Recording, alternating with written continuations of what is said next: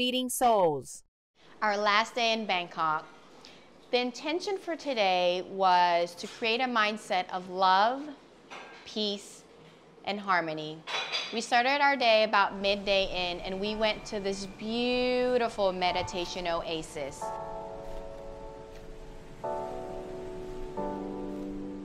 Our crew really wanted to get a taste of Buddhism and meditation and just a little bit an understanding of how the Thai culture is enraptured into the religion that is the majority of who we are today.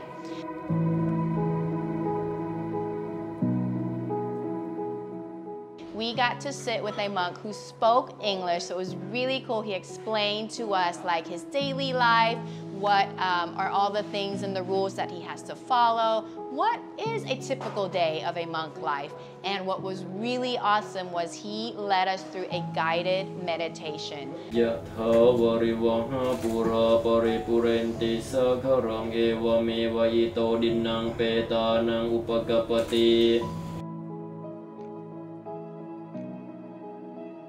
It was one of those moments that you really cannot take back. You savor it, and it's just tears were flowing. It was tears of joy, tears of happiness,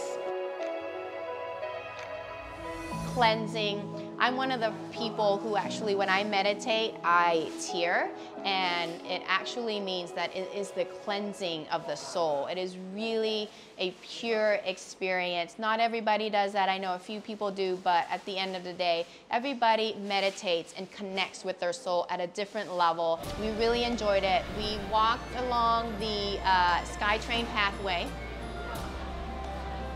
We ended our night with a fusion Thai dinner at Chef Chalee Kader's place, Surface, right off of Thong Lor. I grew up in Thong Lor. It was really just like going home.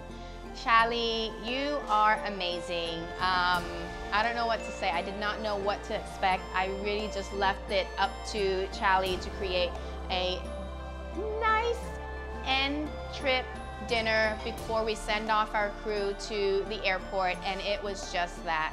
The flavors were perfectly balanced, were perfectly right up to the edge. You know that you have met a genius chef when they can season something just right up to the edge of perfection, and our souls were fed.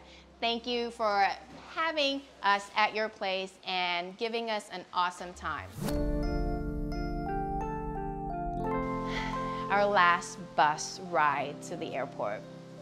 It was full of joyful tears and laughter and fun exchange of what this whole experience, of this whole trip, of what it was all about.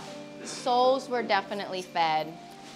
I mean, I cannot count the amount of laughs that we had every single day together, or the amount of tears that we shared, because our soul honestly truly connected.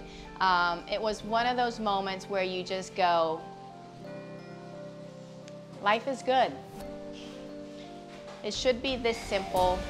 It's always about just connecting with the place, the food, the people, the community that you surround yourself with. Thailand gave that to all of us, and we had a perfect trip.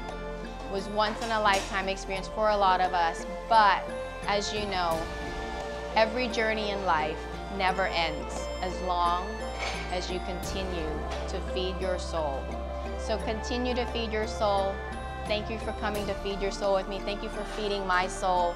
I couldn't be happier for a group to come to Thailand and take you on a journey, a soul-feeding journey through food, culture, and travel. ขอบคุณมากค่ะ Thank you.